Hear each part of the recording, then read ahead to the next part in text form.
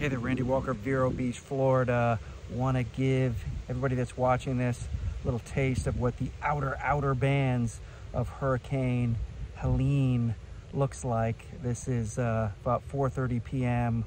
on Thursday as the storm is approaching the Tallahassee area, etc. But we've had some squalls here, some gusts up to I'd say 30, 35 miles per hour, etc. This is the second hole of the Point West Country Club in the west part of town. We're inland quite a bit, but we've had some gusts. We had a tornado warning, not a watch, a warning about 9 o'clock this morning, but nothing happened. I don't think there was any anything touched down, etc. But yeah, a little breezy, it's a little sunny, and we've had some squalls of some downpours here and there, but certainly very unscathed here in Vero Beach on the east coast of Florida between Orlando and West Palm Beach. So prayers to